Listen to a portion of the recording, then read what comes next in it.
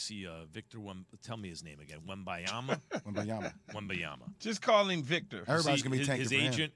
Everyone's gonna be tanking for him. That's unavoidable. 7'4" and moves like that and sturdy, kind of. Yeah, like, I saw a highlight. He hit a 3 the other day. I was like, huh? His agent says there's no plans to shut him down until the draft.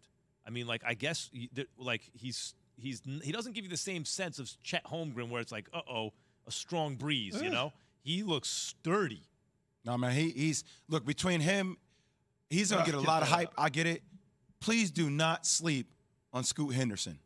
Please do not sleep on this young guard. Now, this dude and Wembanyama is crazy special. And, Key, that's what I'm talking about. Like, Jay, what happens when a 7'4" guy and a 6'2" guy are in the same draft? Tell me about it. Do you have any Tell me experience about with it. Did that ever happen? I mean, yeah, exactly. Scoot's going too. I get it. 7'4" guy from overseas versus 6'2" guy from this country.